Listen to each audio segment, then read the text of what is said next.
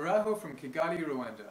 My name is Imad Ahmed and I am an MIB graduate of 2011. I work as the Rwanda Development Board's International Finance Expert, a position that is funded by the World Bank. My role involves assisting the government of Rwanda in negotiating the commercial terms of strategically important public-private partnerships, such as power deals. I've assisted the government in closing 7 PPPs.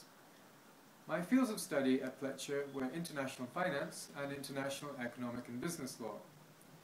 I've seen their value because I've used 22 out of 25 of my courses in my work in private equity as well as in my current role. I've also seen their value because I found myself explaining interest rate parity theorem to graduates of top MBA programs, as well as international investment law to JDs from top investment law firms. More than the coursework though, Fletcher gives me a home away from home. Next week I'll be playing host to a classmate from Fletcher who will be the 24th Fletcherite I've hung out with in Kigali.